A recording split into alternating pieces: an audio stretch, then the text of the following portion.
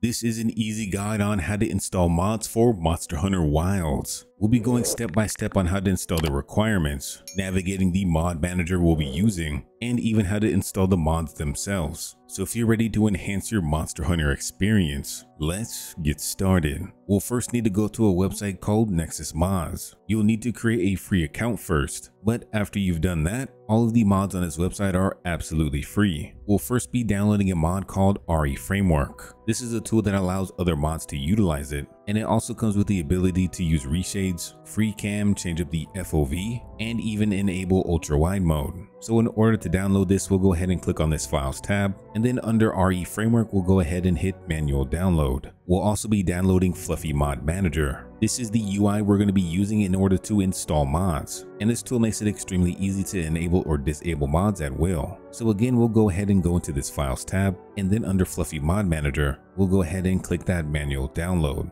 Now we're going to need to find our game root directory. So we're going to go ahead and open up Steam, and then on Monster Hunter Wilds, we're going to go ahead and right click the game, go down to Manage, and then hit Browse Local Files. This will open up a Windows Explorer page, and in this new folder, you should see your Monster Hunter Wilds.exe. Now you don't necessarily need to see that .exe, that's just the file extension name. But if you do want to enable that, you just need to go up to these three little dots, go down to Options, and then in this new window that pops up, go over to View, and then if you scroll down a bit, you'll find an option that says Hide extensions for known file types. Make sure this is unchecked, because if you do have it checked, you'll no longer be able to see that .exe as well as various other file type names. It just makes things a lot easier because you know exactly what file you're handling. Now that we find our game root directory, we'll go ahead and open up a new window and then navigate to our downloads folder, because this is the default location to where our mods were downloaded to. Now in order to access the contents of these mods, you're going to need a program such as WinRAR or 7-Zip, both of which are free to download. And if you need help with how to unzip files, I'll leave my guide down below in the description. So from here, we're going to open up the RE Framework zip file, and then we're going to take this DLL file and drag this directly inside of our game directory. Once you've done this, we can go ahead and exit out of the zip file. And then for the Fluffy Mod Manager, we're going to need to extract these files so that it's in its own folder. And then once you have your extracted folder, we're going to simply take this and drag it inside of our game directory as well. Once you've done this, we're going to go ahead and click inside of the folder, and then we're going to double click on this modmanager.exe. You may see a Windows protected your PC prompt. All you need to do is hit more info and then run anyway. Once you've done this, your mod manager will pop up. So we'll need to select Monster Hunter Wilds from the game selection screen, and you may receive a prompt like this to where the mod manager was unable to find your exe file. This is a simple fix. If we head on over to the right side, we'll select this Options tab, and then we'll hit Define Game Install Path. We'll go down to choose the game's executable, and then from here we'll navigate to that same game folder, and then make sure we highlight that .exe file, Monster Hunter Wilds. Once this is selected, you'll go ahead and press Open, and then you'll see that the mod manager is now connected.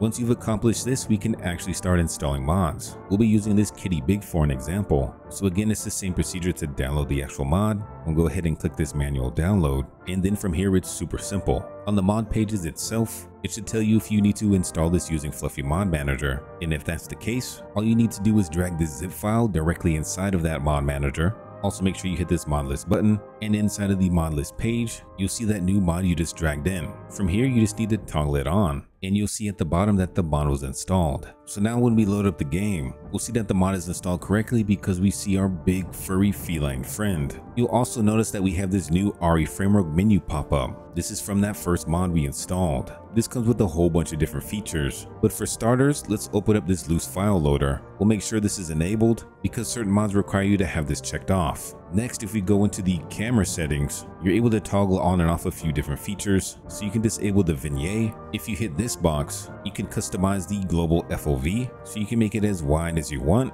or you can make it as narrow as you want. If we now go into the graphics tab, there are some ultra wide fixes. So if you have an ultra wide monitor and you have those annoying gray bars at the bottom and the top of the screen, you can enable these settings to let the game fill out those areas. We also have a free cam section. that allows you to play around with the free cam. And then moving on to the bottom, if we open up Script Runner, this is where you can see some of your mods that you've installed, and you can simply enable or disable them by clicking on these check boxes. You also have the script generated UI, so if we click on this menu, you'll see some additional mods as well. And if you enable the drop down, some of them even have options you can change, so you'll have to play around with that. To close this menu though, you just need to simply press the exit button, and if you ever want to reopen that menu, you just need to press the insert key. Anything you change in this will save automatically, so you won't need to adjust this every time you boot up the game, which definitely comes in handy. Now, a majority of the mods use the mod manager, but there's a few that you need to install manually. For example, this Better Camps mod. If we go ahead and open up the requirements, of course we're going to need to download this mod,